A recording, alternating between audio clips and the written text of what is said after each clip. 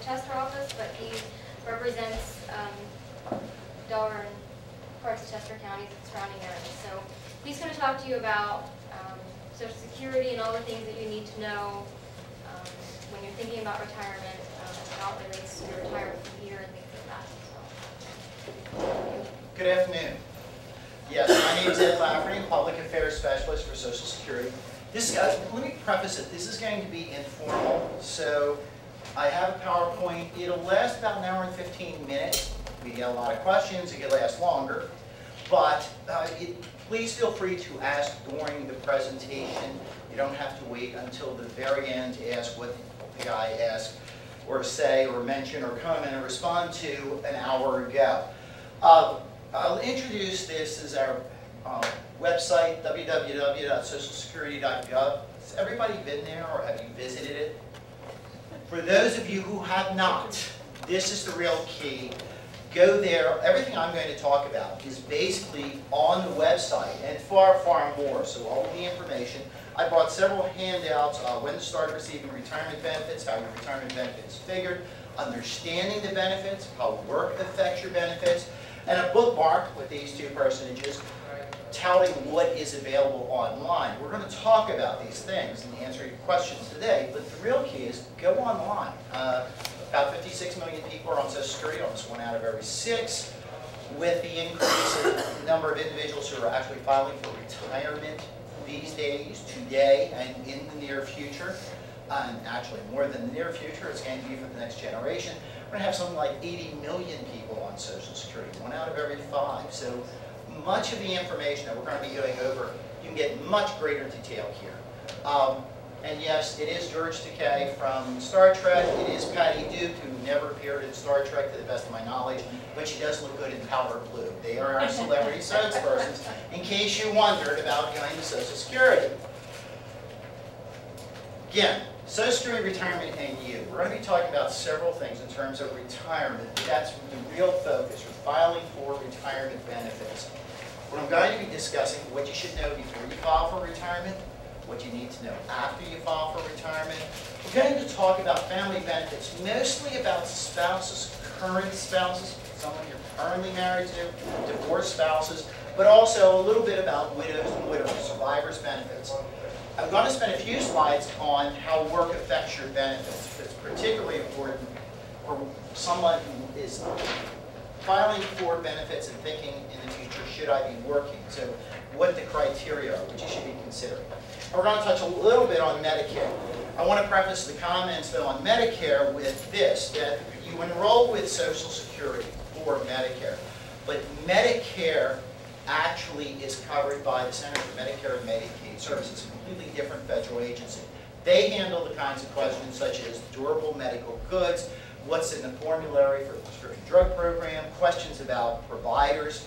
We don't touch any of that. We enroll you. The premiums are withheld from your benefit. Other issues that might come up similar to that or in those categories we talk about. And as I say, we do enroll you. But in terms of what Medicare is about, who's covered and how, you would want to go to the Medicare website, and I have a couple slides on it. And Medicare is www.medicare.gov. So we're talking a little bit about Medicare, but that's not the main focus, but definitely is part of the retirement plan. This is just very basic because it comes up again and again. How do you qualify for retirement benefits? In order for someone to receive a retirement benefit from Social Security, someone has to have worked enough to have earned 40 credits, 10 years of work.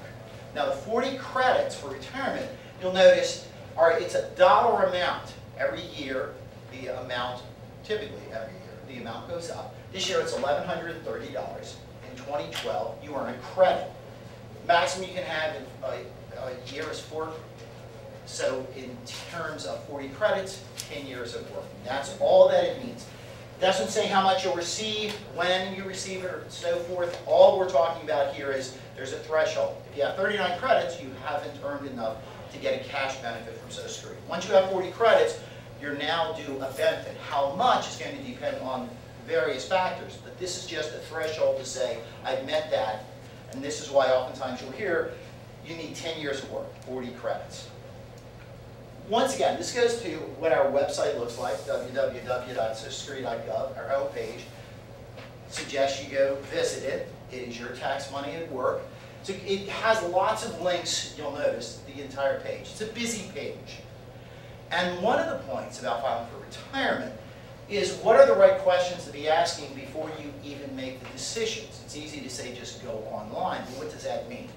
And so a suggestion I'm offering is, please feel free, this is yours to look at, but go to retirement in the top corner of that rectangle. If you click that, yes, that is Patty Duke again. This time, this is where she applied in her flannel pajamas. I'm not sure what criteria, how that makes it easier, but you too can file in flannel. Actually, I'm going to use that phrase, file in flannel, from now on in presentations. I hadn't thought about it. Okay. So it goes through a range of issues and information you can get, so you can use that as a base to work from. But as a launching pad, go to use our retirement planner. Now, the retirement planner gives you quite a bit of information about planning for retirement. There are demonstrations, you have more links here, calculators, and so forth. The one I'd like you to focus on is near retirement with a question mark. And by the way, you can put this up in the search engine up in the upper right-hand corner. I'm just going through retirement planner, near retirement with question mark to introduce you to some of these pages. But if you go to near retirement with a question mark, what you have is just a page full of links. But all of the links basically cover something like 90–95% of the questions you would typically think to be asking. Ones that you should be thinking, or if you haven't thought about it, perhaps it triggers it. There's a retirement estimator you can click to, work and benefits, how that affects you, and that we're going to talk about that. Spouse's benefits, children's benefits, late retirement credits, government pension offset, all of it is here. And so my suggestion is go here first, look at the links. The links will take you to other links. One of the important things is these are the kinds of topics that are important. Because it's hard to know ahead of time, what should I be asking before you even get the answers to something. And so all of this is here, it's all available, near retirement with a question mark. For example, if you had clicked the retirement estimator allows you to do what-if scenarios. In the past, and the statement that went out would list all of your earnings, detail each year.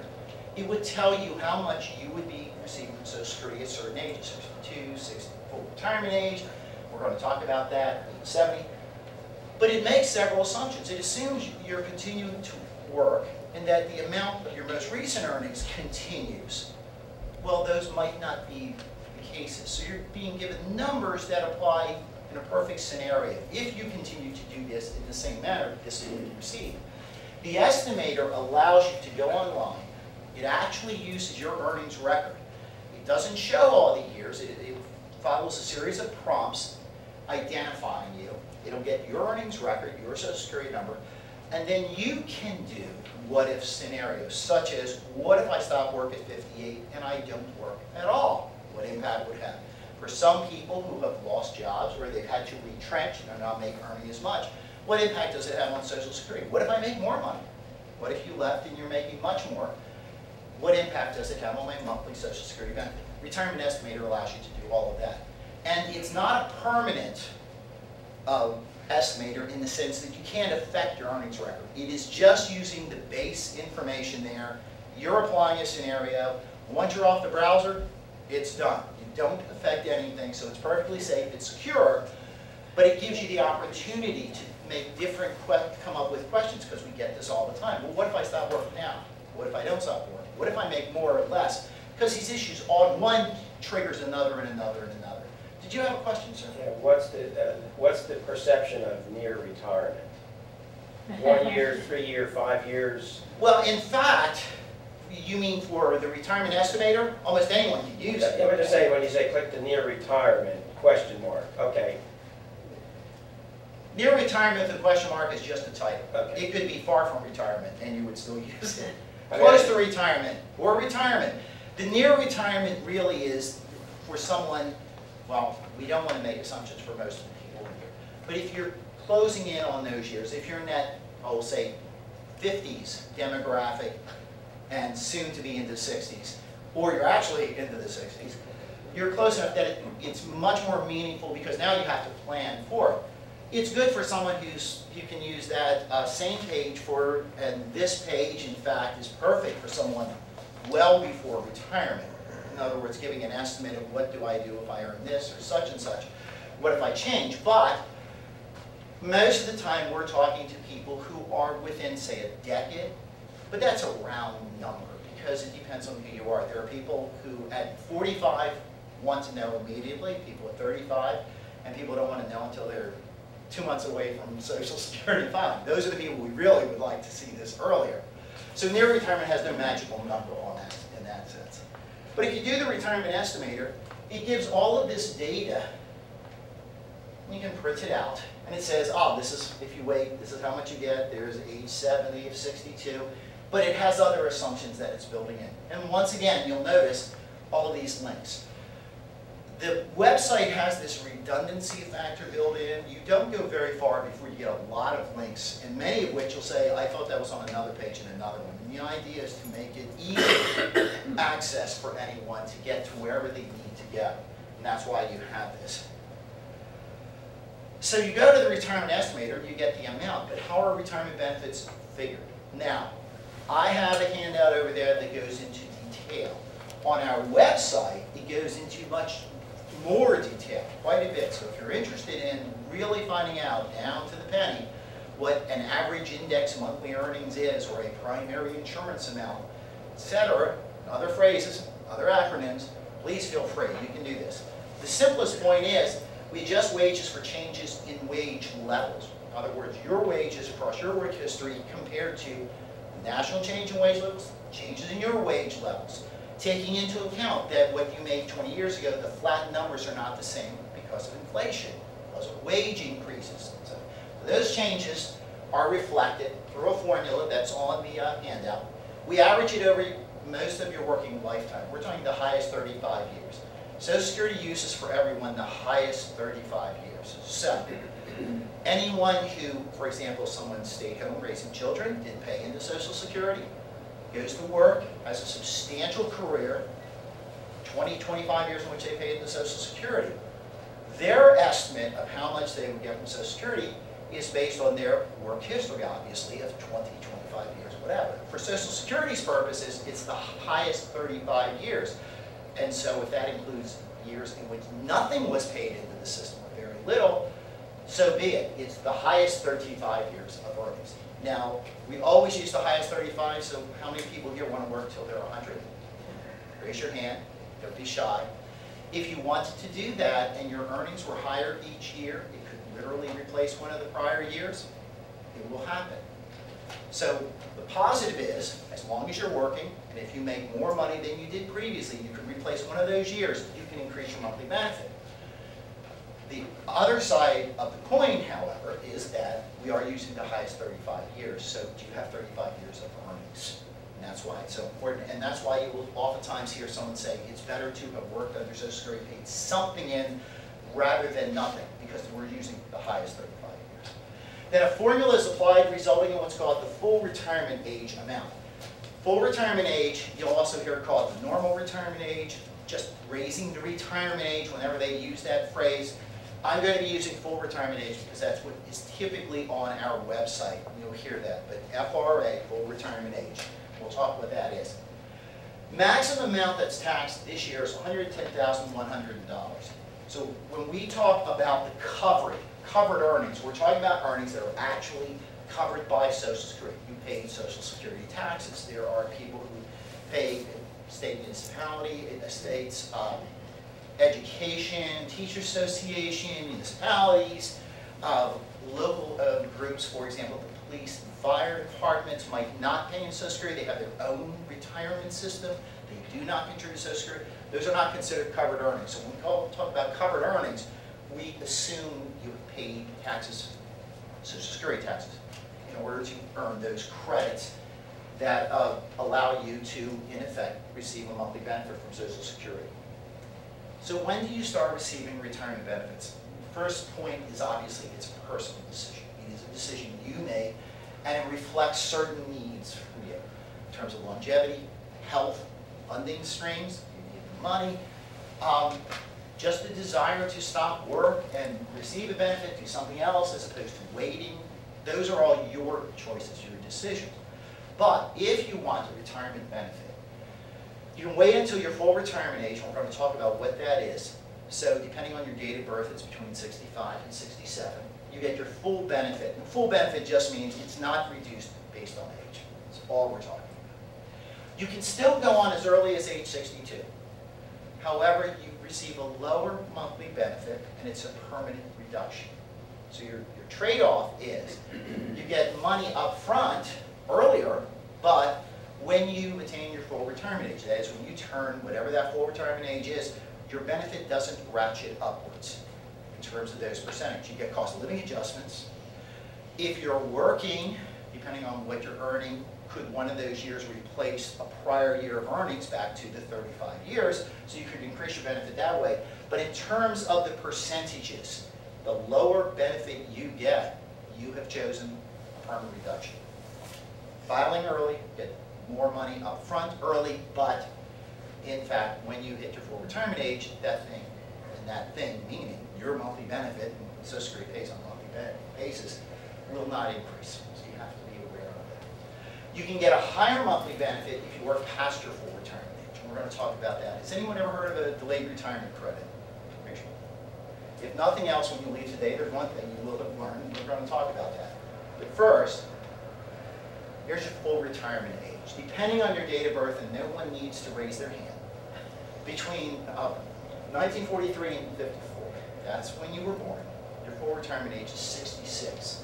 Notice this increases now. If you're born 55, 56, 57, 58, 59, it goes up incrementally, 66 in 2 months, 4, 6, 8, 10. Anyone born 60 and later, their full retirement age is 67. So when the comment is made about raising retirement age, or what would you do about the retirement age, this is what they're talking about, the full retirement age. So let's use, because most of the people filing today will fall into this category, born between 43 and 54. Full retirement age is 66. You can go on, if you go over to the right side there, you'll notice as early as 62, as I said, but you get 75% of your full retirement age. You're taking a permanent reduction of 25%. This is a substantial difference from what you would receive at full retirement age, but you're going on early. So you'd be going on 4 years prior to full retirement age, but at a 3/4 rate. Come your full retirement age, that doesn't bounce up, you've taken a permanent reduction. So, and this happens to be in the handout when to start receiving retirement benefits, so I'm going to use this. If you're, so there's no magic here, it's just an example. If your full retirement age is 66 and you were going to receive $1,000, you got on a retirement estimator, or you received a statement that said you got $1,000 at 66, you can go on as early as 62, but you'd only get $750. I say only in the sense that it's being reduced. Now you can file any time in between these two ages, so you can go on at 62 and a half, 63, 65, and 11 months. It's your choice. The closer you are to your full retirement age, the higher the percentage. So 100% here, 75% here, and it's graded as you get closer, so that, for example, if you filed at 65 in 11 months, it would be 65, you would get 99 and 4 nights, $994 instead of 1,000. So depending on how many months prior to full retirement age you receive benefits will dictate what the reduction is. So that's permanent then. So you should be aware of that. Delayed retirement credits go on the other side. Beginning with the month of full retirement age, so depending on your date of birth. So I'm going to use 66 again. People born between 43 and 54 because those are the people filing. Ending with the month before age 70. Allows a credit, and it's not that credit, the $1,130. It's just a name, credit for any month.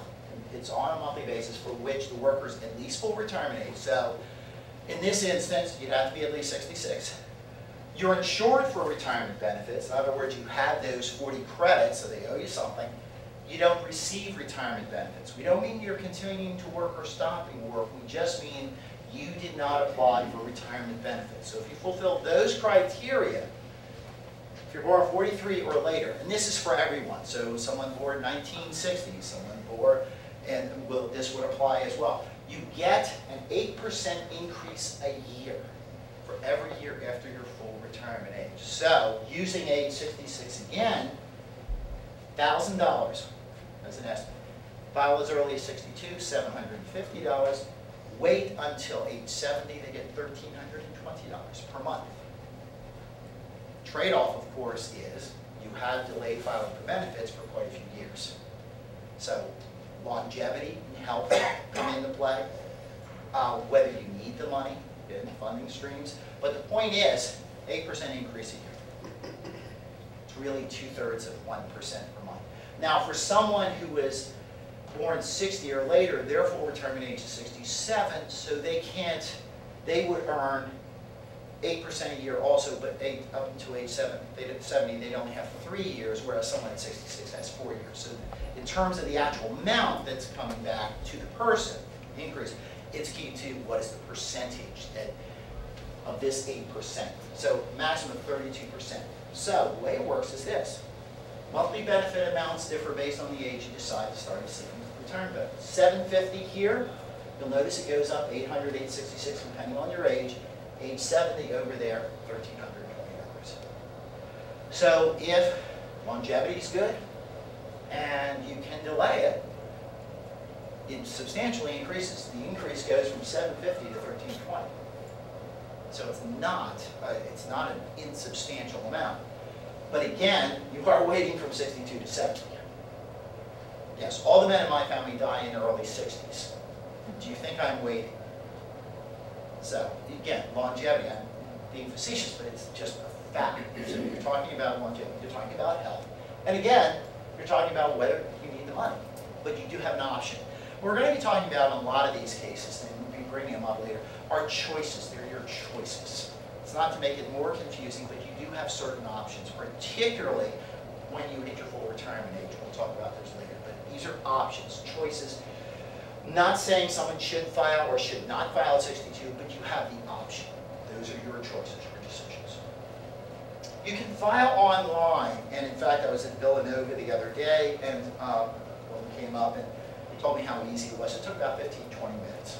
It really is that simple. If you know exactly what you want to do, I'm 64, I'm stopping work at the end, I want this to begin then.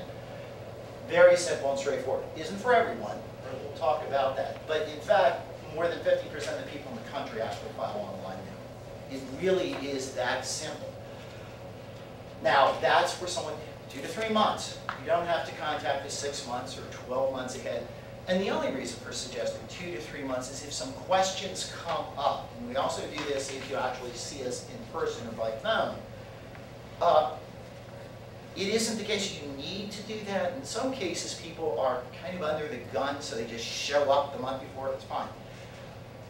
But you do want to get it a little bit ahead so we can process it and we make sure you don't lose any money. In other words, in terms of retroactivity, if that's possible, we don't want you losing money. You have to file within the month, at the latest, the month you're due a benefit. So if you want it to be paid for April, and you're under full retirement age, filing in May, you can't say, can you pay me back for April or March? You just start as of May. So the idea of getting a couple months ahead of time so we know that, yes, we have all the proofs, yes, we can process it, yes, we can get the money out to you on time, on the date we need to, and you're not losing any money. That's the point. So you can file online. It's a pretty straightforward, I know, this is back to file in flannel. There we go. Apply for retirement, and this is just the first page. You'll notice there are links on this side. What is nice about this, and I bring this up to everyone because people laugh about it, but it is simple. You can estimate your benefits. You can also continue with your application. Say you're at home, you've started your application, and you've forgotten your spouse's name. For those of you who have taken this the extra step, you realize you have far greater problems than this. But assuming you've forgotten your name. So I've got to get their name. You can get out of the application. It will sit there, gives you a number, come back on. You find their name, however you want to do that. You go back, Open it up, and now you can put in, this is my spouse's name. Also your spouse's social security number, date of marriage, which a lot of people appear to have forgotten, either deliberately or not so deliberately. But the point is, you can always go back and start the application over. So it is very useful, it allows you to more freedom in that sense. But as I said, not everyone can file or wants to file online. Survivors can, widows or widowers, children can. There are a lot of issues that you might want to have someone talk to you about. And it's not so simple as I'm stopping tomorrow, I'm heading for the Bahamas, and goodbye. You need more information. So you want to talk to someone. You can do it by phone, do an in-office appointment. I always mention this to everyone. My father-in-law was in retail, and he's one of those people who wants to talk to people. He doesn't feel comfortable if he hasn't gotten feedback from a person, which is probably why he was great in retail, terrific. But he wanted to talk to a representative for all of the questions that might come to him suddenly while he's talking to someone and they give him an explanation. Because of that, this is what he decided to do. So, choices here. There are options again on that. But if you know what you're doing, you've already made the decision, and you're going online. And by the way, you can always call the 1-800 number asking general questions. You can always contact us and so forth. But necessary evidence for filing. You need the Social Security number. So husband and wife are filing. Each one need the Social Security number for them. We might not, and in most cases, do not need a birth certificate anymore. Because of our relationships with the Bureau of Vital Statistics in all the states, and because of our own records, if they're all in agreement, we probably won't even need the birth certificate. It's good to have it in case there's something in our system that's not quite in agreement, and we need to look at that just to be sure. But in most cases, we don't need it.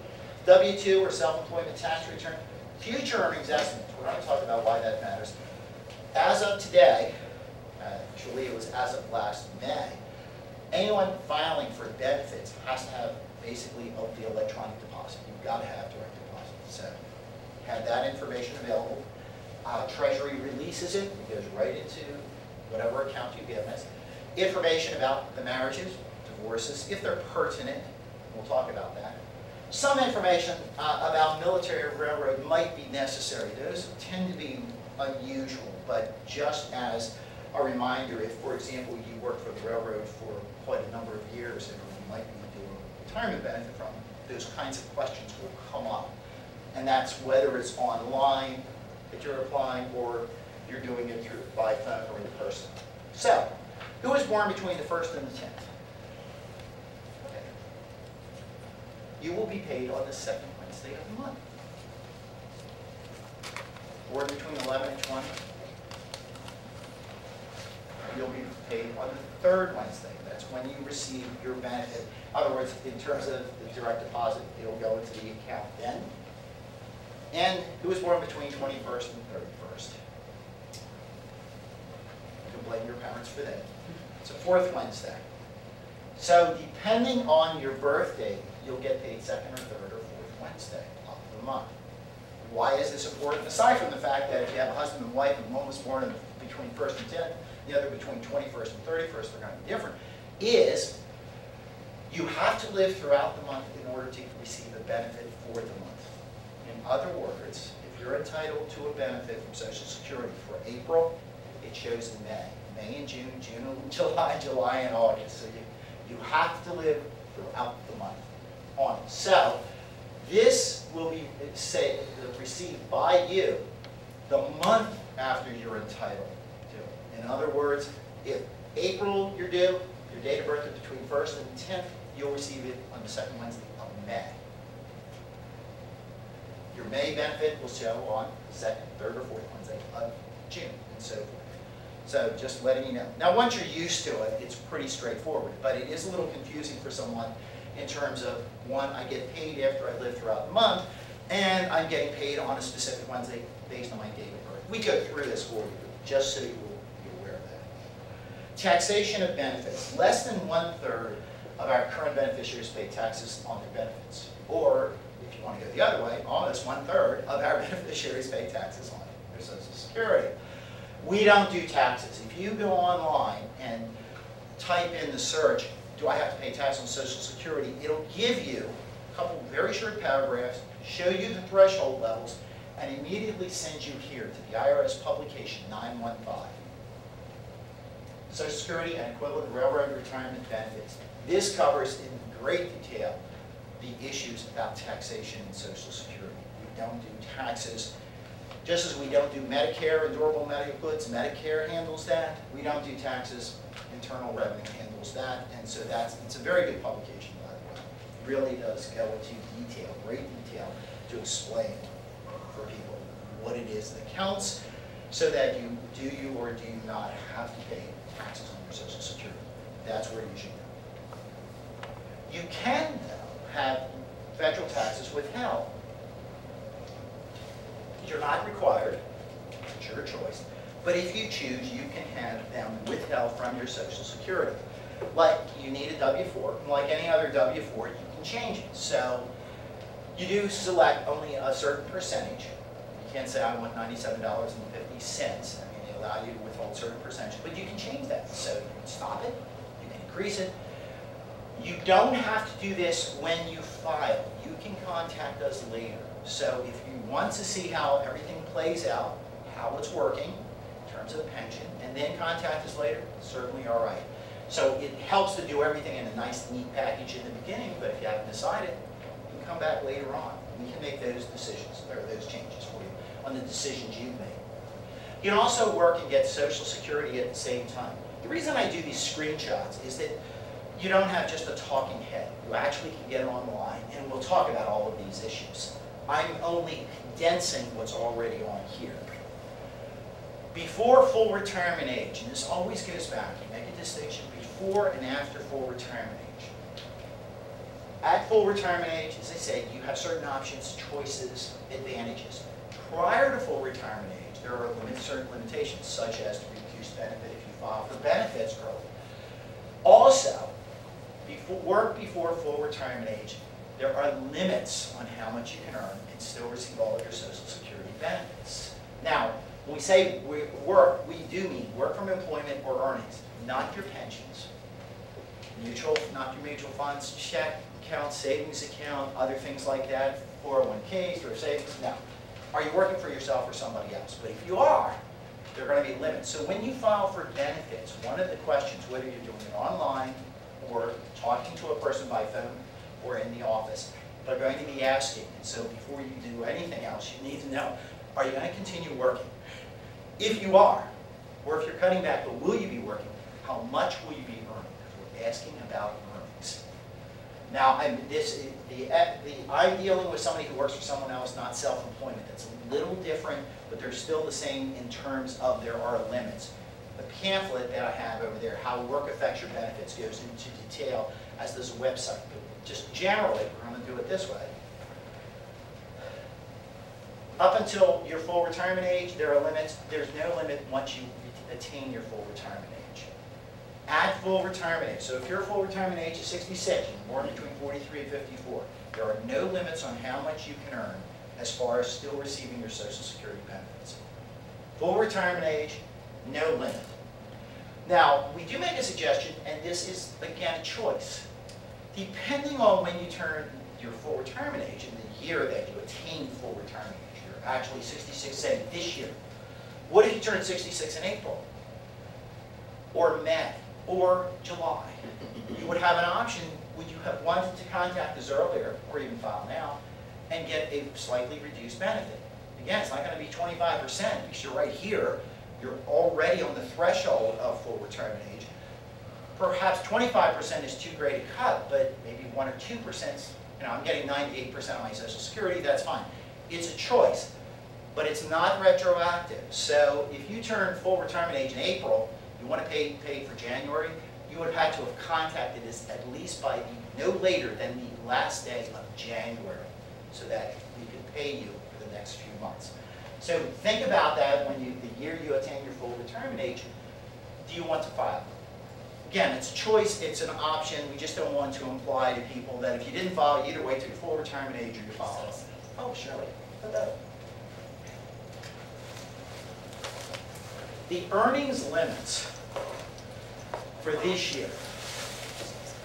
And kind of bear with me, please bear with me, there are two different limits, and they're based on whether you are under your full retirement age or you're attaining your full retirement age in the current year. If you're under full retirement age, the maximum you can earn is $14,640. Do not ask me why, they just don't make it $15,000 so people like me could do this proper subtraction, but it's $14,640. That's the limit. We're going to talk about how that works. The year you attain your full retirement age, so say you were turning 66 this year, 2012, you could earn almost $39,000 up to prior to the month you turn your full retirement age.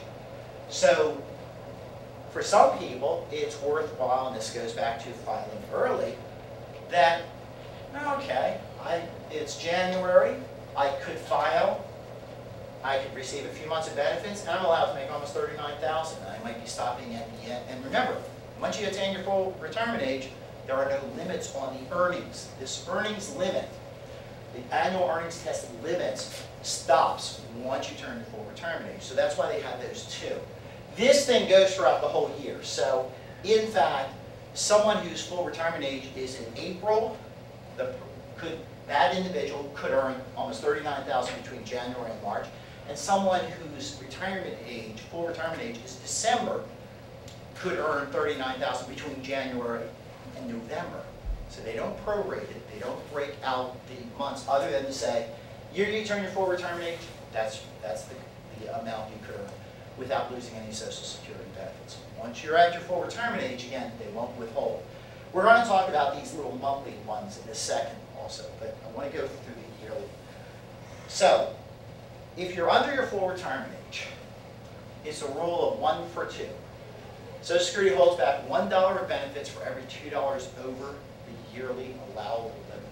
This year, $14,640. If this goes up next year, it'll be 1 of 2 for whatever that amount, maybe $14,008, maybe $15,000. So somebody like me can say $15,000. 1 for 2, which is a pretty substantial loss.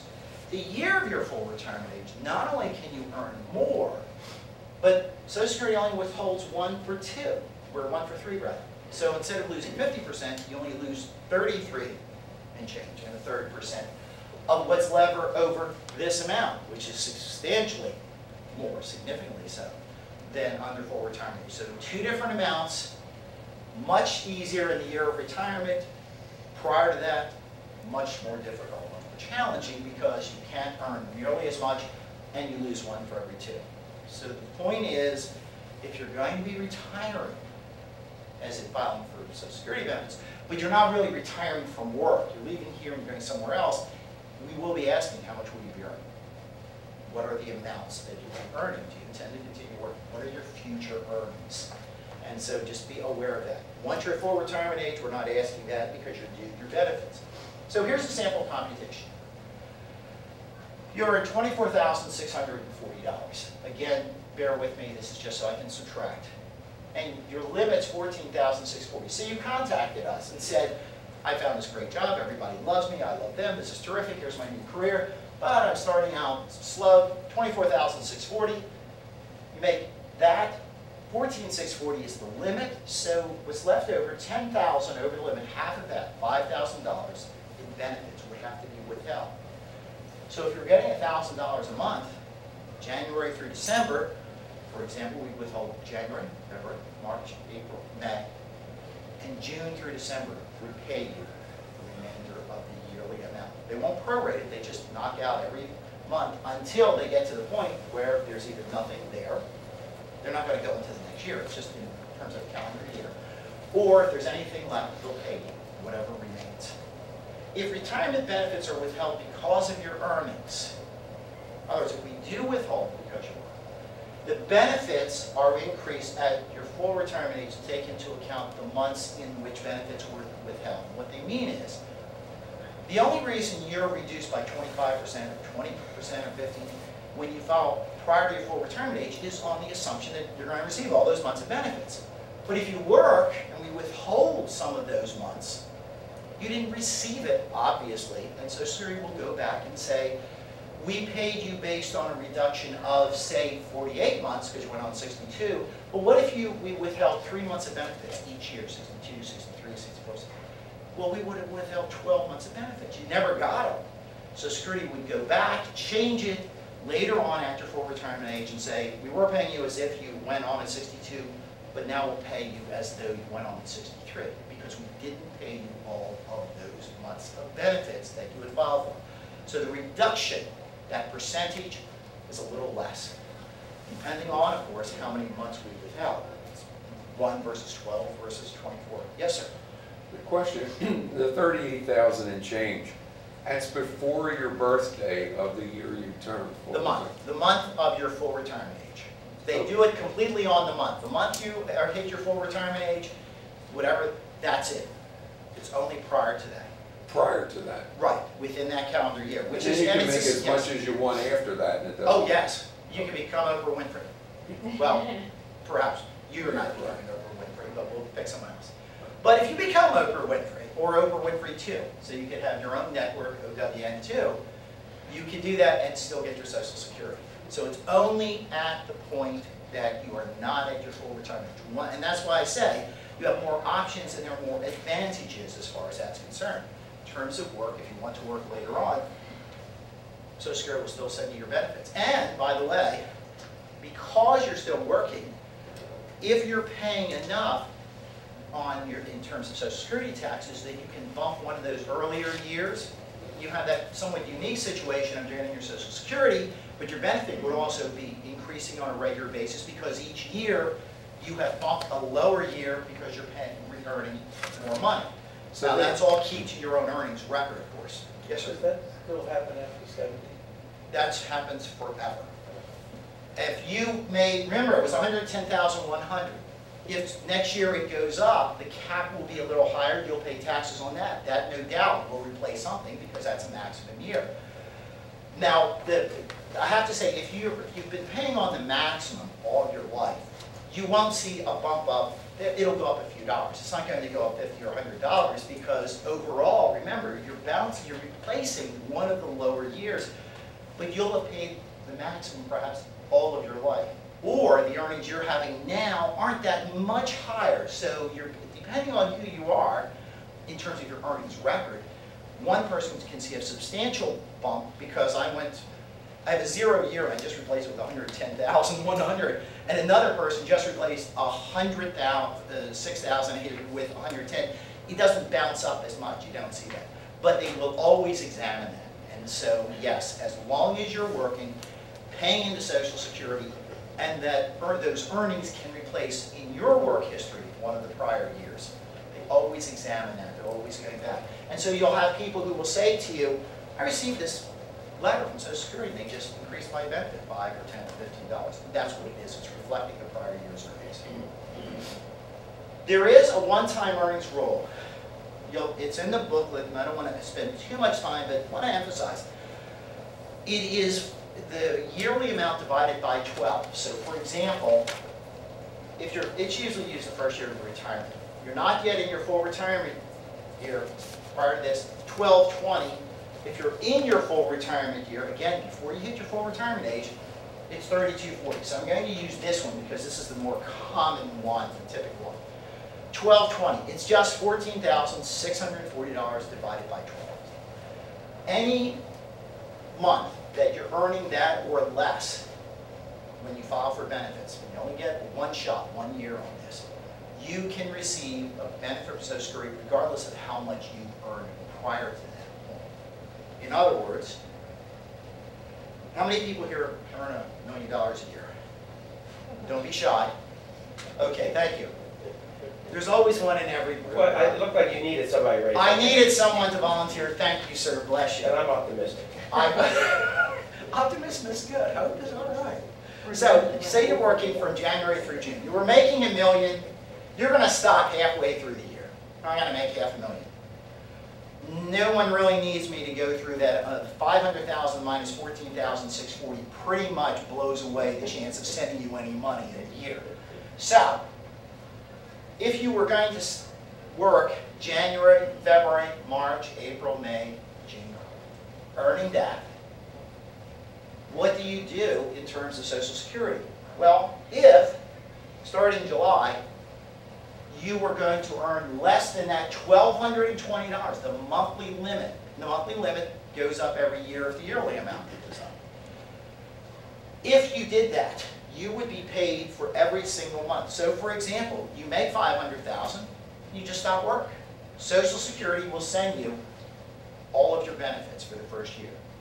This is important for a couple of reasons. One, it has to do with if you were due benefits, vacation, sick pay, early out, anything like that, severance, where, okay, I left work in June, but I'm not working now, but in September, I got a check from my employer. Are you working? No, they owed me the money. We could ignore this, and we would act as if it had been earned as of June, because you're not working. So the important point is, when you file, question is, yeah, make as much as you like up until you file. But at the end, we're going to ask in terms of the yearly amount and in terms of the monthly, which pays you the most. This has one qualifier. You can't go over $1,220. They don't do 1 for 2. They just withhold the benefit because they said, the point is, we'll ignore whatever you made beforehand. Don't worry. We'll pay you. But are you under that amount? If you are, you get your check. If you're not, it's withheld. So you have a choice. You have an option. It's a one-time deal, the monthly test. Thereafter, we use the yearly.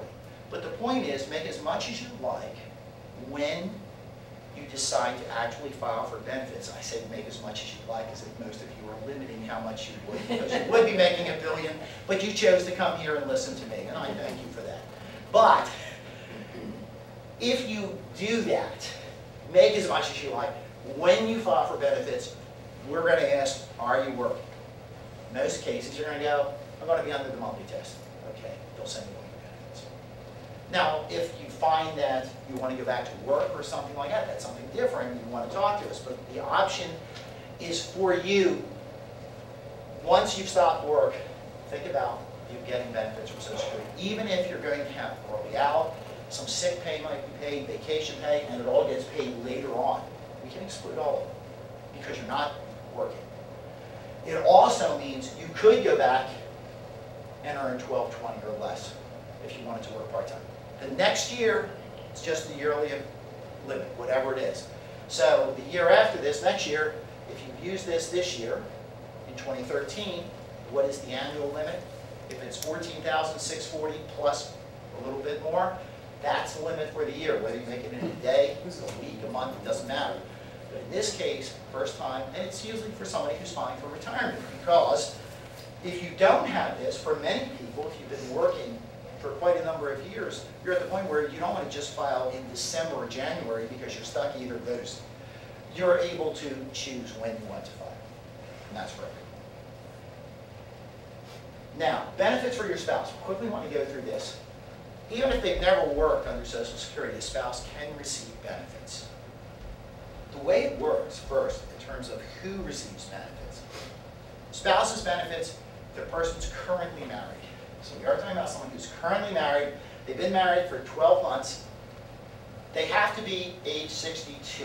In other words, a spouse can file only as early as age 62 on the worker's account. And I say this most of the time. Husband, wife, it's gender neutral.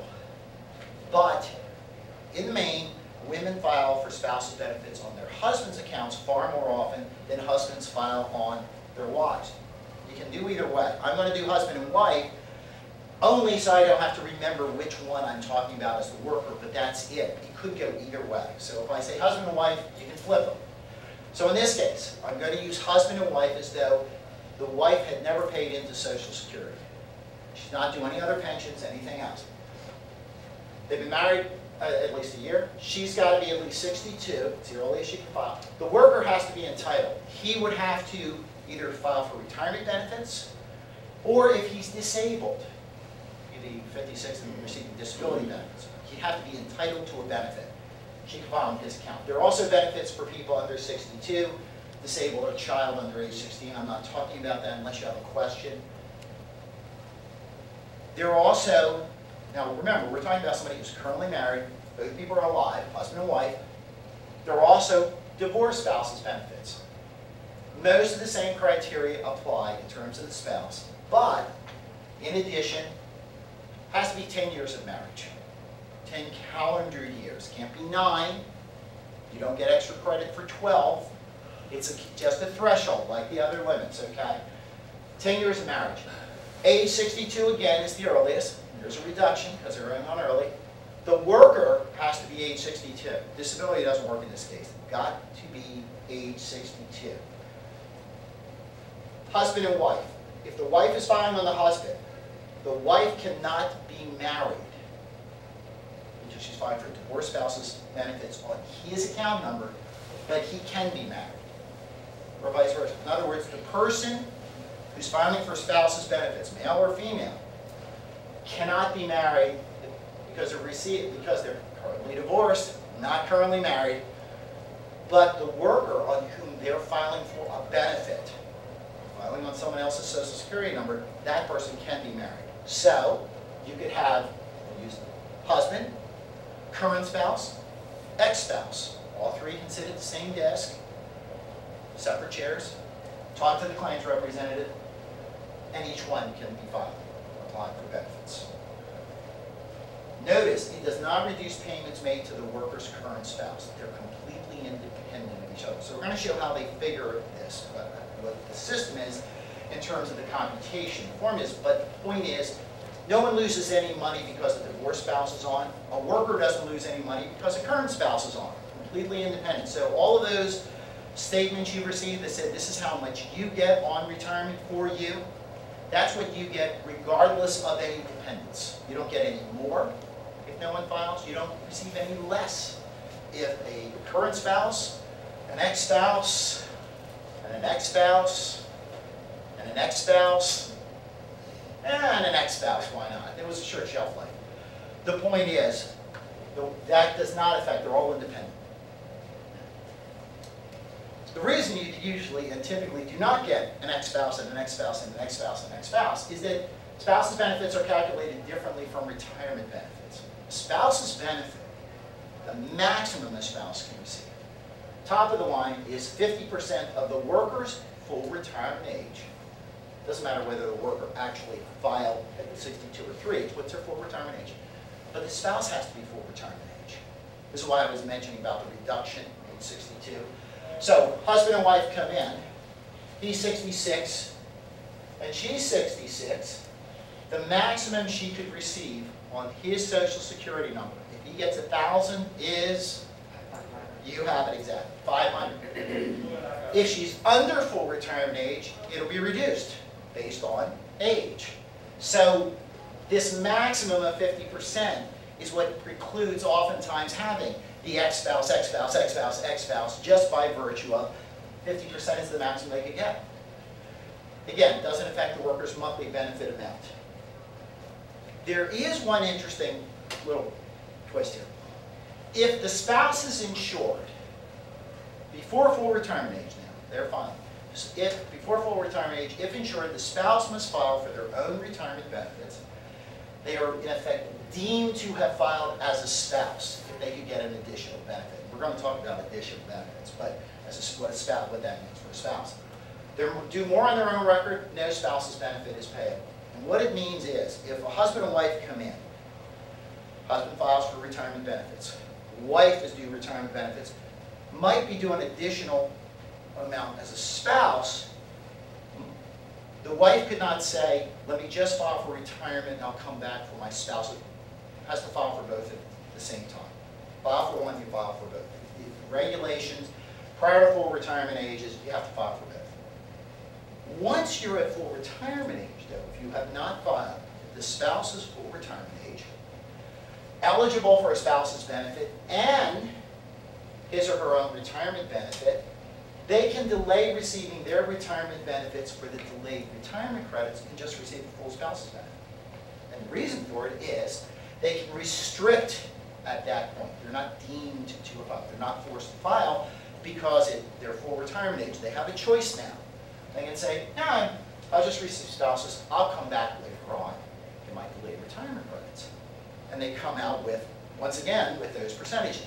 Now, when I say come back, come back within the framework of age 70 or before. So for some people, they want to file at 67, 67 and a half. Others want to wait all the way till 70, their choice.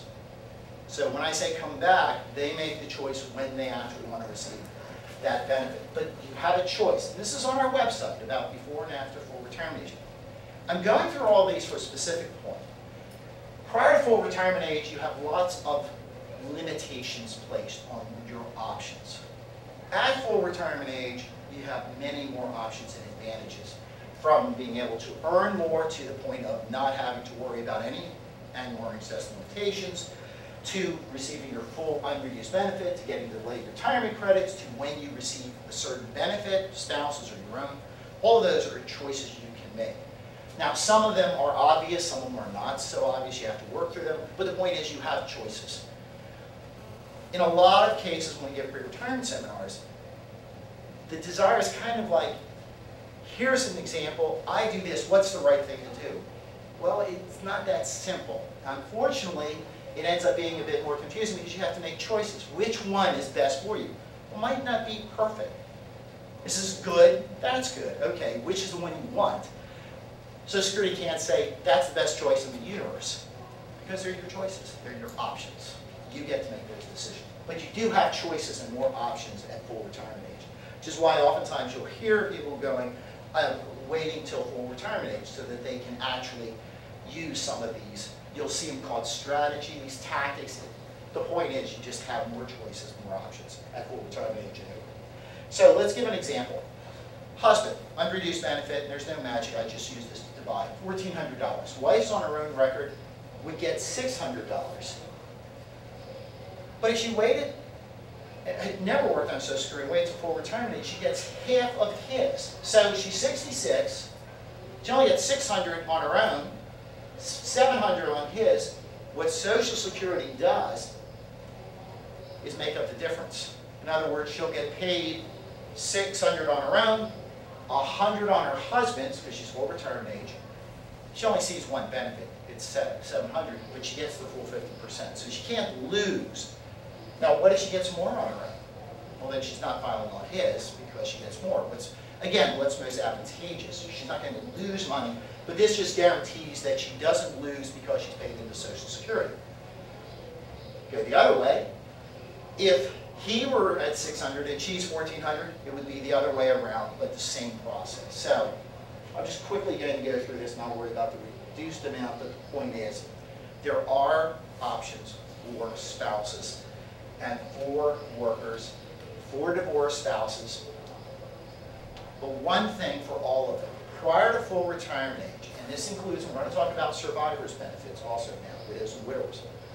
All of the individuals who file for benefits, retirement, spouse, ex-spouse, widows, widowers, surviving divorced spouses, all of those people, the actual earnings limits apply to them. In other words, the earnings limits that we were talking about before, the $14,640 prior to full retirement age, that applies not just to a worker, it applies to all the other individuals who are under full retirement age. So a widow who's 60, we're going to talk about that, annual earnings limit. The spouse who files, who's 63, is a spouse working, annual earnings limit. So you just have to be aware, prior to full retirement age, all of these people are affected by that annual limit, whatever it is, as it goes up each year. Once again, for all of them, full retirement age, not perfect. This is our Survivors Planner page. Simply as possible, survivor benefits, earliest is age 6. She could, depending on her age, could receive 1/2 of his full retirement age, and then it's reduced based on her age. He dies, the maximum she gets now is this, not that. In other words, when you file for a reduced benefit, not only do you get a lesser amount for you, the person, not only are there limits on how much you can earn, but when you die, if there are survivor benefits, the linchpin, the key, the focal point will be what you're currently receiving, not what you would have received if you had waited to your full retirement age. Go ahead, sure. If the husband does the delayed retirement credit and gets the full $1,320, Yeah. and then dies at 75, the surviving spouse will get the full $1,320 Yes. or 50% of it? No, she gets the whole She thing. gets the full, okay. Yes, because that when this is Right. this. Got it, okay. Now, if she's under, notice, say he was getting this. He's 70, but she's 60. 10-year difference. He dies, she would get a lesser amount, 71.5%, because of that. So she can file anytime from 60 up to her full retirement age, but it'll be reduced based on how early she's going on. Okay. But if she's full retirement age, she'll get the full amount. So that's why I mentioned these breakouts. It's keyed always to these, Right. and this is why you don't always get a nice one easy answer for it, because you have to ask, well, what about this, what about this, what's the scenario of each one? This is why, because they're different for all of us. Yes, sir? What happens, take a couple in their 40s. They both work 10 years, so they have the credits. Yep. And one dies in a car accident. The deceased that's earned credits. Yep. When the survivor reaches age 62 or 66, whatever, does he or she then get a benefit from the deceased spouse even though it was 20 years ago? Oh, yeah. And thank you for leading into this. You notice I have these options here. I've gone on and on and on about the reduction, and that isn't to stop people from filing for early benefits, but being aware of if you receive a reduced benefit, what happens. The one case where filing early might be a good idea is when you were talking about, and it doesn't even have to be at 40, it could be 50, say, whatever. Well, I just look Someone, for young yeah, age. right, because of that, but it sits there. If they're potentially entitled as a widower or widower, they fulfill the criteria, whether the person filed or not. The question is then, once they're 60, we can look to see, are they entitled to a benefit? Remember, we're asking, are you working? But let's assume they're 62. They're going to stop working. They're entitled on their own, but they're also potentially entitled as a survivor.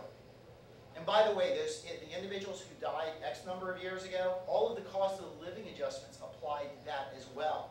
So you get someone who died quite a few years ago, the individual's children were brought under Social Security, they received benefits, and so there was a certain amount, and the spouse sometimes will say, well, all they received 20 years ago was such and such.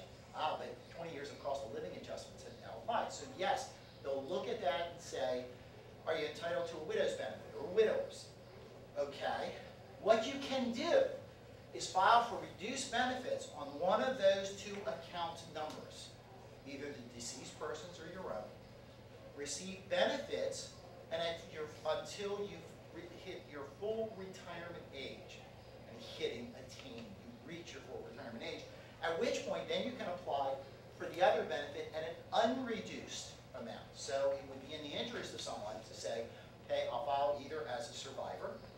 Remember, you might want delayed retirement credits. Or, depending on how much you get, see, this is all keys to how much would you receive from each one. But you might say, okay, I'll file on my own and come back and file for the widows or widowers later on. You have that option. Reduced benefit, and then later on an unreduced. And the reason for it is there are two different things you're filing for. So you have, that's one of the cases where you do have a choice prior to full retirement age of saying, I'll file early on one account number, and you can do it as early as 60 and then go on your own, but I'm picking 62 as it's a nice balance to decide which one do you want, and then come back later on and file on the other. So yes, that as a possibility always exists. We'll always go to look and see that. So then, let's say that couple in their at 40, one survives, and they have a couple children or whatever, age 6 or whatever. The surviving spouse could apply for child benefit under the deceased spouse? Yes. At that point? Oh, sure. Yes, definitely. It's one of the things you're paying for. We don't talk about it very much, but there's a couple of million children receiving benefits, survivor benefits, because of a deceased parent. And so, child or worker under 16, and actually it goes up to age 18. I'm going to show you this. But in terms of what the survivor would receive, so mom's receiving a benefit, if mom's not working or is below the annual earnings limit, but the children would receive benefits on the deceased person's account. And I'm going to show you the years on that. So it's not just a widow or a widower or surviving divorce spouse. We are talking about children here on that. So that's a perfect scenario. And that does not preclude the widow from coming back 15 years later and filing as a widow on that same account number. Because they're separate account, can file on her own, or his own, file, because this goes both ways, remember, or on their own Social Security number, or as a survivor. And is there a length of time they need to be married? Yeah, I mean, you have to be married basically a year. It's really that it's a year for if they were alive, 9 months if they're deceased, basically. There are a couple of exceptions on it, but basically 9 months is what we're talking. Children under age 18 with parent receiving benefits or parent deceased, the one just asking on this. Student benefit is paid to unmarried children, same criteria, retirement disability survivors who are full-time students. There's no post-secondary, it's only up to secondary. So say the child turns 18 in January, they're in high school till June. So Security would pay them student benefits in effect February, March, April, May, and June. And there is what's called a disabled adult child. Individuals who are disabled prior to 22, they can be over 18, they can be 28, 38, but they are disabled. They were disabled prior to 22, and they receive benefits, again, on a parent receiving, parent deceased. That's all on our website, children's benefits. So back again, the survivor's benefits, you'll notice, that will hang in there, not just for the children, it doesn't use it all up. That resource is still there for a widower, I'm sorry, say widower. Who gets Medicare? 65 or older, eligible for Social Security benefits, work for 10 years under a government entity. There are people who are on disability who receive Medicare. It's the same Medicare. I'm not going to go into it unless you have a question, but in terms of people who get it, bulk of the people receiving it, 65 or older. Traditional Medicare A and B, and this is the one when you receive a Medicare card. Hospital insurance Part A paid for by that 1.45% you already pay out. You see that, it says Medicare tax. Says it pays 100% of, and this is the qualifier, covered in inpatient costs. So limitations, deductibles, exclusions. It's not paying for the television set in the private room, that sort of thing. It doesn't pay for a lot of other things because you do have exclusions and deductibles. Very limited nursing home coverage, skilled nursing facility. Very, very short period of time. Part B is what most people are familiar with because it's paid for by premiums. They're used to, oh, they take the money out of my benefit. Covers 80% of doctors and outpatient bills, but again, the 80%, put a question mark, it has to be approved by Medicare. May not need Part B is still working. We'll explain why that is.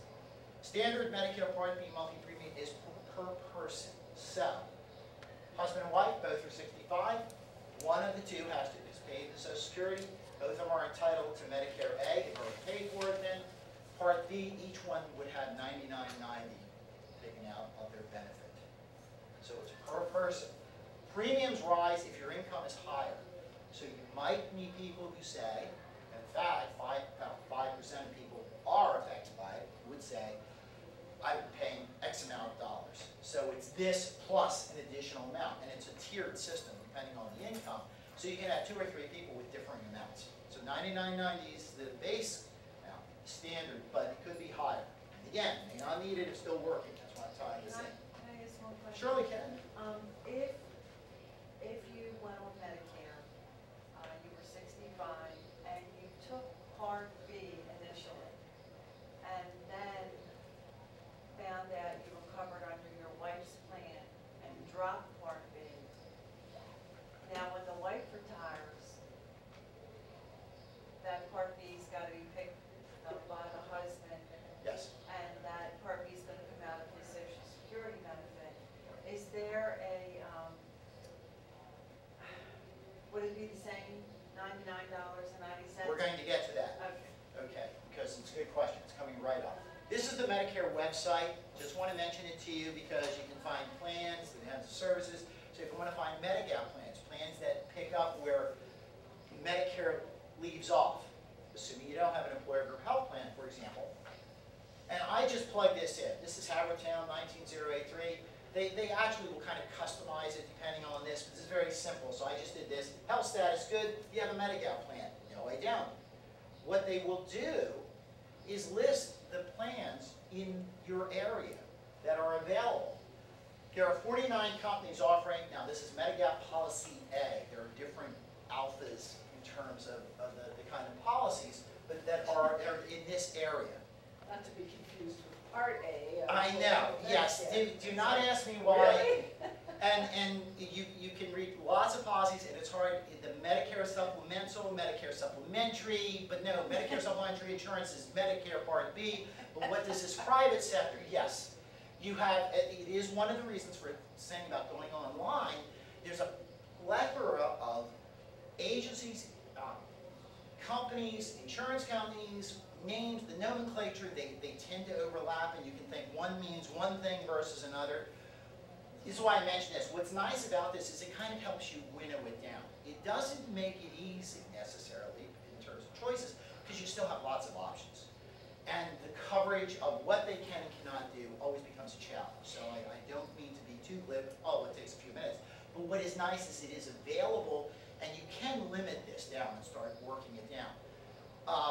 But it was pointed out in the session this morning, one woman said, I like it that as I get older and I have more difficulties, things got more complicated. You might be able to appreciate the greater complication. I have nothing I can offer, or that I'm afraid. So if you're receiving already Social Security, you're already on, you're enrolled. Medicare will enroll you automatically at age 65. In other words, you'll receive a Medicare card. They mail it to you. If you're not on, no one will hunt you down. In other words, if you don't contact Social Security to either file only for Medicare, which you can file for Medicare Online by itself, or you file for cash benefits prior to your full retirement age, in this case prior to age 65, they'll enroll you automatically. But if you don't contact us at all, no one will come hunting you. Now, one of the points is all those Medigap policies assume you have Medicare A and B, by the way. And we'll talk about the employer group health plan now. You can file for A 3 months prior to 65. You can file, you've already paid for it, it's yours, it's your decision. B has a 7-month enrollment period, 3 months before age 65 and then 3 months after. If you miss this enrollment period, you can only then enroll in the next general enrollment period between January and March. So say you turn 65 in June. So you have March, April, May, and then you have July, August, September. If you miss that period, the next time you are able to file for or apply for Medicare will be in January of 2013. And it won't kick in. In other words, it doesn't start working until July. So now you'll notice premiums are raised about 10% for every calendar year you miss. It's 10% on top of whatever the current premium is. Unless you not file for 10, 20, 30 years, that's a minor increase. But this does matter because you're waiting a long time. So if you didn't file for Medicare Part B, and in November you said, wow, I better file for B, you couldn't file until January through March. And there's no magic. The 3 months is just an enrollment period, whether you filed on the 31st of March or January 1st. But it wouldn't begin until July 1. Now, there is an exception we're not talking about. So that's A and B. Medicare C, you will see it on the Medicare website, and oftentimes the private companies will mention Medicare Advantage. Basically just like HMOs and so forth. They work with Medicare. You have to have A and B.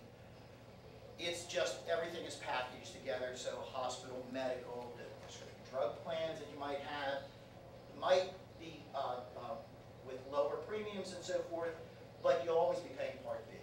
You're always on A and B. You'll meet some people who will say, oh, I'm on this particular HMO, I'm not on Medicare anymore. Well, what they mean is the HMO handles everything. They don't have to go to Medicare because the HMO does this, but in fact, they've actually paid. They're still paying for it. They have not disenrolled. They are on Medicare.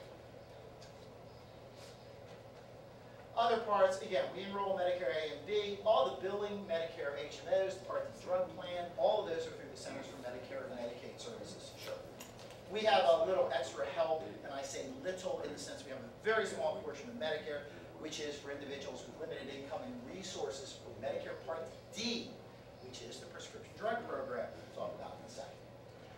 aside from that, everything else goes through Medicare. So you'll see us, we're your portal, actually your entry into getting into the system, but all of the questions go through the Centers for Medicare and Medicaid Services, which is why I bring up the Medicare website at www.medicare.gov. They're very important and want to think about that if you want information about Medicare. If you're covered by an employer group health plan, which is the question you had had, someone's covered by an employer group health plan. Workers and spouse, you can still file timely. We won't worry about A at the moment. We'll talk about it later. But Part B, if you are under an employer group health plan, either through your employment or through your spouse, somebody has to be currently employed. So you're retired, but you're on your spouse's employer group health plan. You can choose not to file for Part B or withdraw from Part B if for some reason you were on and now you're hired and you're covered. And you can delay paying for Part B until this ends. Either your employment ends or your coverage ends. Because in some cases there are differences in coverage or something changes. So it's the earliest of the two. Usually we're talking about employment. So when you were talking about the individual who files on the wife's, he's retired, he's on her employer group health plan. He doesn't have Part B. When she stops work, he now has 8 months to apply, enroll in Medicare Part B, during which there will be no penalty. They give him an 8-month window because some companies will cover someone. Yes, your employment ended in September, but we're going to cover you to the end of December, so January is when this ends. So that's why they give you 8 months. There's no retroactivity, so the point is they want to contact us as soon as possible. They would get Medicare Part B. There'd be no penalty. That general enrollment period does not apply. If there are no penalties involved, they would pay the same Medicare as everyone else. Even though he was in it before and dropped out? But he dropped out for this, correct? He dropped out because I cover him. Right. Now that's the qualifier. He can try to drop out for as long as he was covered. He can withdraw. So if you have some, and so this happens to people with someone. He might have gone out and gotten the job on his own. So he's 67 years old, he's paid for Part B for 2 years, I've got a job, I have an employer group health plan, and they're going to cover me forever. He can literally withdraw. Because you saved that $99. Exactly. And so if you have a couple, you've saved $200 a month, so it's $2,400 a year, minus the 1 cent change. So it is in the interest for people to do that. There are a couple other good reasons why you might want to delay it, but usually that's the one. So no penalty for filing. You want to check with your employee. Now, it has to be 20 or more employees. I think you have more than 20 here. The one qualifier is, and I know you don't have it, but if you have a spouse has it, there are health savings accounts in Archer medical savings accounts. Usually these are higher earning people with higher earnings who actually could be penalized because they signed up for Part A. So you'd want to talk to your benefits people or somebody about who handles the health benefits in your company to ask, is it okay to file for A? If it is, you can file for it. But the fact is you can delay A. Remember, you pay for it, so you can file at any time. No one will hunt you down, but if you want to file for A, you can do that online. You saw Patty Duke in her flannels. It takes 15 minutes because you're not, if you wish. If, on the other hand, you don't want to, and I'm betting that he's already on A, He's on A. because he's already got cash benefits. See, this is the one point. You can file for Medicare and delay filing for cash benefits. You cannot file for cash benefits and delay filing for Medicare A. It's automatic. But Part B, you have a choice on. And people do withdraw. And they say, I'm withdrawing because I'm on an employer group health plan. And as long as you are, that's fine. As soon as he stops, he gets the 8 months. Now, if you waited 9 months, then we're back to the general enrollment period. So it's really important to contact us. And the reason is contact us a couple months ahead because you file just a form that says, I want Medicare Part B. But we give you another form to be completed by your employer or your benefits person who will say, yes, he was covered under our employer group health plan, and this is when it ends. So we have to prove that. that's established. So that bottom part, check with your employer, applies to Part B, not Part B. Or Part A, I'm sorry, this goes with Part A. This part, I apologize. Ignore this one. There's no penalty for delaying filing for Part B. If you're going to file for Part A though, this filing timely, you can still do it, but double check with them. You don't have a health savings account here, so you don't have to worry. But there are some companies that do, and it is important. Not because of Medicare won't care about this, but it does matter for somebody who is on a health savings account because of how that's handled with the IRS and the company. So if you don't have a health savings account, ignore that. This is one of those like little lawyers disclaimers, so you're giving the right information, because we don't want somebody to race out because they're filing for benefits, just like Patty do it, and then they find out, oops, that wasn't the best idea. That's the only reason for telling you disclaimer. 20 more employees, you're covered by an employer group health plan, you can delay it. There's no penalty. So at the time when you stop, he'll stop, he'll contact us. Yes? HR here indicated to me that as long as I am still working and Yep. covered by the group employee plan, Yep. I don't need to apply for Medicare. Right. But they indicated that I probably should call Social Security and tell them that I'm still working now, that I'm not applying for Medicare yet. I mean, do I need to do that? Well, it's a good, you don't have to contact us. Let me say it again. No one needs to contact us necessarily. The reason for checking Why though, would I do that? well, if you're 66, you want cash benefits even if you're working. I'm 65. Okay, so I wasn't, No, that's you okay. didn't have to show, No, but that was okay, thank you. That's why. It's like, no, I had someone say that once and she was mortified, like, I'm not gonna answer that question. So, anyway. No, I mean, it is. Well, it is a meaningful yes. question, yes. You definitely don't have to contact us, but if you're not going to, you really want to, see, the key is, do you want to file for Part A? Not right now. Then you can delay it. I'm covered by my. But employer. oftentimes, the reason for asking about calling the 1-800 number, for example, giving it, is to go over, because I always am a little careful saying, don't worry about it. Are there some specifics in your situation? Widows benefits, survivors benefits, the question that your current spouse for delayed retirement credits. So the reason we're having you do it is not for one specific, oh yes, you have to tell them, but something comes up and what they'll do is look on the earnings record. The other reason sometimes is you want to contact us because so someone can look on the earnings record, make sure everything's correct. So when you do file for cash benefits, everything's all right. So they're not wrong. Okay, There's just a difference here. You don't have to, okay. and if you've checked all of this, that's fine. It's a good idea to make sure Right. because of the various situations. When we were talking about the widows, for example, something like that. That's why the idea of contacting is just to make sure, do I need to do anything else? The other reason, though, and this is the real kick, is HR isn't Social Security. Right. So if tomorrow this changes to 6 months or 4 months, or changes completely, they're in lag time. They're not going to know that because they can't possibly know.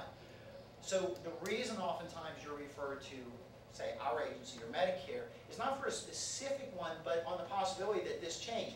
This thing that I'm talking about, HSA, one day showed up on our website and there was like a little tiny memo. We get hundreds of memos. When I get back, my email will be clogged with stuff that will take me 2 hours to go through, trying to keep up with all these transmittals and all this information. This thing, because these change, this wasn't around before, and it's a spin-off from the Congress. They hadn't even thought about this when they did this, because the law had been set forever. No one even considered it when they were talking about health savings and what are competing interests. So the reason for sending you to us oftentimes is to get the most up-to-date information.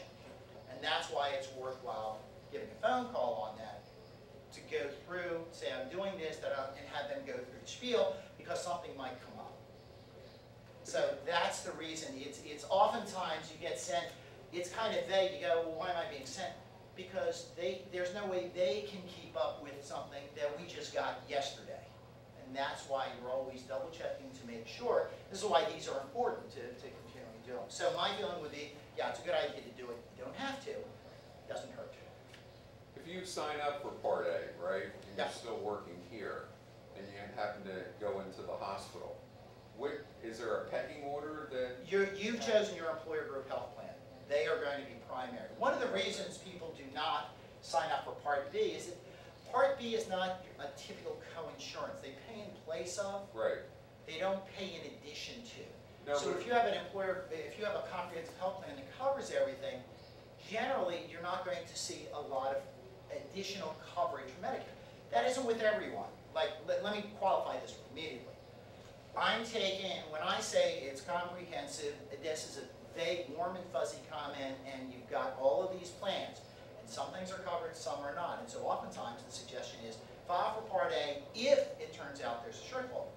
If you have a reasonably comprehensive plan, in most cases you might never use A, you might never use B, which is why they say, in most cases you won't. If you've got an 80% coverage, Medicare is not, remember they said 80%, yeah, they don't pay 80% and then look for the additional 20. They say, we would have paid 80%, 80% is covered, we're now done. We don't do anything.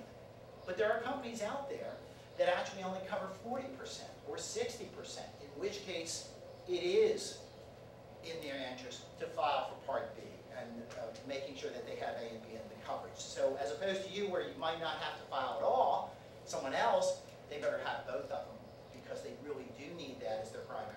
So that always depends on your particular plan. Generally, you've chosen your employer group health plan as your primary. I say generally, in fact, in this case, you will have chosen it, and therefore they do everything. There might be something useful for Medicare Part A, but it's down the road. And in a lot of cases, so that's why we always say if you want to file, it's fine, because they might that. But the might is with a big capital M. Because you've got, you notice with like the Medigap plans with 49 of them, check them with all the employers. So there's no way you can say you should do it, file, and you shouldn't. And then we have a health savings account, in which case you definitely should not. So we don't get involved in that. So the reason for keeping hands off is because we're getting into territory we don't handle. Once again, you're into the medical questions. We do with the enrollment, but we don't do with how comprehensive is comprehensive. You make that, you know. Go ahead, you had a final question? Well, actually two, but Okay. somebody else has one. So I'm thinking retirement in maybe a little more than a year. At what point should I file for both of the, for Social Security and for Medicare? Well, depending on what you're If I'm going looking at September 2013, to, okay. and I 2 don't to 3 want- months before you want the cash benefit. Okay, because I don't want to lapse or anything. Right. Okay.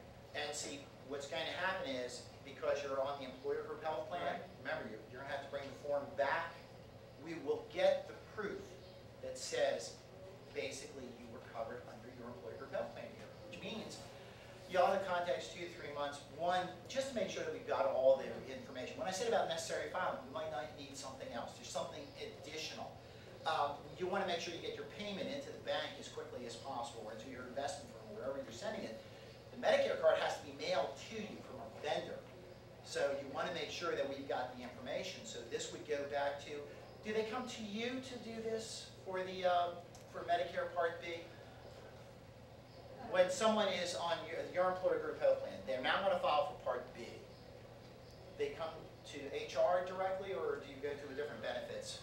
Yeah, once they would file for Part B, and then once they got their cards, they would bring them into us so we can record the information, but they don't have to do. Right, but for the person who's on the employer group health plan, they have to have a form completed by our office. You complete that, don't you? Right. It's what I thought, and I've been doing. I was kind of glib earlier. I should have asked Vicki about that. I apologize. That's what I thought that was it. So you would come back, hand her the form. They dutifully complete it, or you mail it to us, whatever. We have to establish that you were covered. You had the employer group health plan. This is when it ends. This is when it ends. Right, so the cash benefit is separate from the health benefit Right. in that you're choosing when you receive that, and it'll be second, third, or fourth Wednesday. What month do you want to start receiving benefits? I want to start as of January. Oh, okay, then it'll begin second week in February, second Wednesday.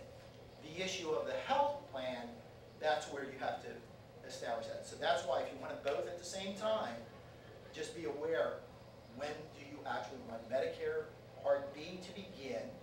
And as soon as you sign up with this, you're going to be telling us, oh, but remember, you only have the 8 months.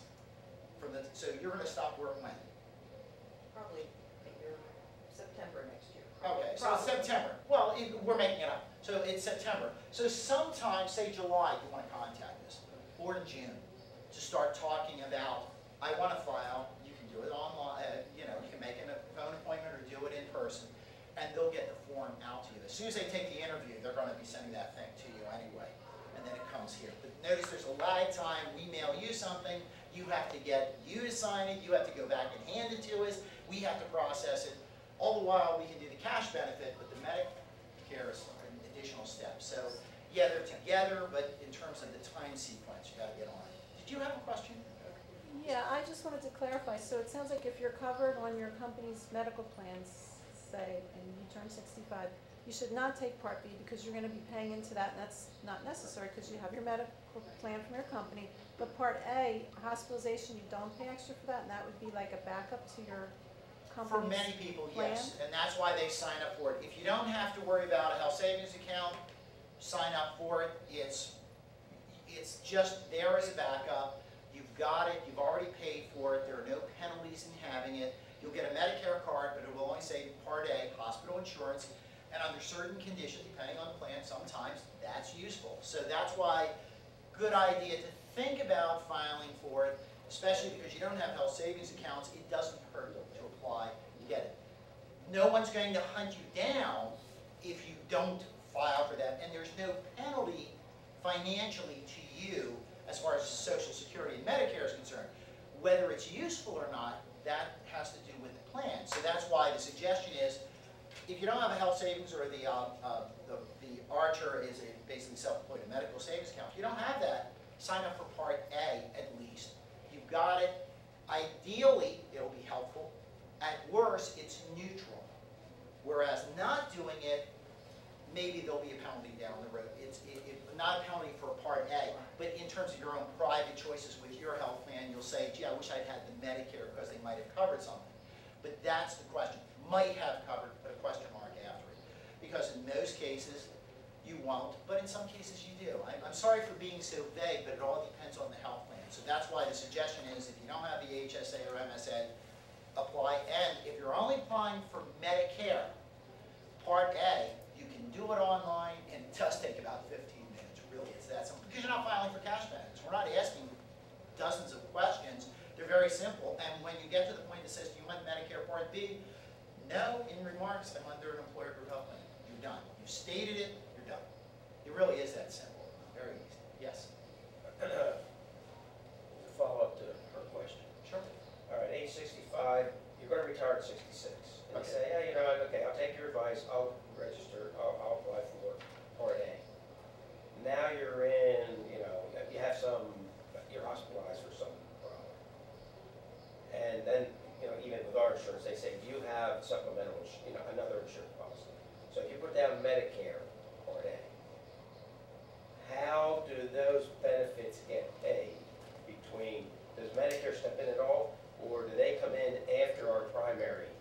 And I think They're way at the end. Okay. The final thing, your mantra should always be, whether you file for A or not, if you have an employer group health plan, because it comes up all the time, someone will ask, some provider will ask, dutifully, and they do their job, are you on Medicare? Person goes, yeah, gives them the card. Next thing you know, Medicare gets a bill for like the physicians or something. Of course, you're not even, now Medicare's going back trying to figure out what's going on, and now your private health plan can't figure out, why did it go there? Yes, because somebody has referenced, we sent it to Medicare for Part B. So your mantra is always, it's my employer group health plan is my primary, it's my primary. Well, I was just going to say, because I think you mentioned that before, but Yes, just yes. knowing how hospitals Well, see, that, it's operate, I it can is, just see a yes. problem. Because Yes. there's problems when you're not on. It's always, and in fact, as an aside, it is why some people, now see, this is a logistics question. Some people say, I don't even want to sign up for Part A because I could potentially have somebody makes a mistake and sends the bill when they've done wrong. And so I can't go into that because the fact is that's one of those areas where in real life isn't in your interest. The point is, if you can use it, sign up for it. But yes, every time you sign up for any of the things, I want to mention one thing because we're finished on this. If you are enrolled in cash benefits, so you filed at 62 or 3 or 4, you're enrolled in Medicare automatically, A and B. If you're on the employer group health plan, or your spouse is in this case, you could always send back the card with B. You can never send back A. You can't absent yourself from A saying, I don't want A, once you've actually filed for cash benefits. So in your instance, when you said, can I file for Medicare? Are you filing for cash benefits? No. You can isolate it to Medicare. So you can do that and then come back later and get cash benefits. But if you sign up for cash benefits, even though you say I don't want B, you have to sign up for A, which is somewhat curious. It's to protect people originally, but it becomes this kind of clumsy thing now because we have all these little strategies with health savings accounts and do I want to file and when do I want to put on. Generally, you want to be signing up for Medicare Part A. But it would be a lie to say you have to.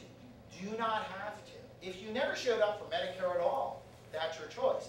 Now, when you do, for Part B, if you're not an employer group health plan, you're going to be penalized. But no one's going to hunt you down. Once you're enrolled, though, then you're on for Part A and perhaps Part B. So different questions, and just be aware. So yes, you can always have those. I hear that all the time. People have horror stories about, I gave them it, I thought they knew that it was Part A, but they should do my employer group health plan. I can't offer you anything other than that mantra because, yes, I've had people say that to me. On the other hand, if you can use A and you don't have it, you can't use it. So this is one of those issues of which is best for you. Most people have signed up for it, never use it or rarely use it, but sometimes do use it, depending again on your health plan. It's an option. It is a choice. But we do want to get you to at least go on the website, look at the thing, if possible, apply for Part A, because you don't have to worry about the health savings accounts. The logistical question you have, the practical question of how people can tend to get everything confused, I can't help you on that because you're right, that there's always that potential. On the other hand, if you can use Part A for something, perhaps that it's a balance. You just have to be very, very careful. Same as with all of these. You just have to be very, very careful. And yes? Okay, the prescription drug program, private prescription drug plans, Medicare Advantage plans. If you're already covered by your employer, again, Medicare handles all of this.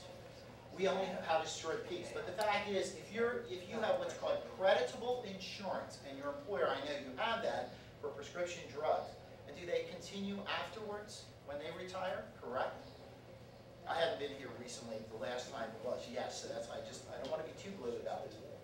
You can stay on that. As long as you're on that prescription drug plan, you don't have to sign up because your employer will give you a letter that says, it's creditable insurance, you're covered. If it stops here, or if you were with an employer where you weren't covered, you would have to file for the prescription drug plan because similar to Medicare Part B, there's a penalty for not applying for the prescription enrolling in the Medicare prescription drug plan D.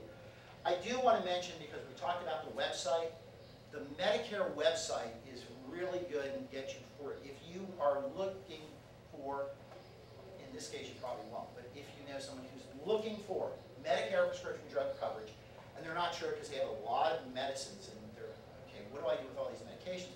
The plans that are around that have been worked out with Medicare, because they know who's got it, Medicare also has been informed with the formulary, that you can actually find out what are the top 100 drugs they have in their formulary, how much the premiums are. It is a good website. You can actually plug it in. You need patience because it'll do like the top 5. So you have 3 medications, bump, bump, bump. What did you take, how much, dun-dun, dun-dun. It takes a couple of days to complete it. But it will come back and give you, these are the plans that are lowest cost, or are these the ones that have all these specific medications, you want the brand, that sort of thing. So it's a very, very good site. All of that goes through them. You contact Medicare on the, either through the phone, on its 1-800-MEDICARE, or on their web site.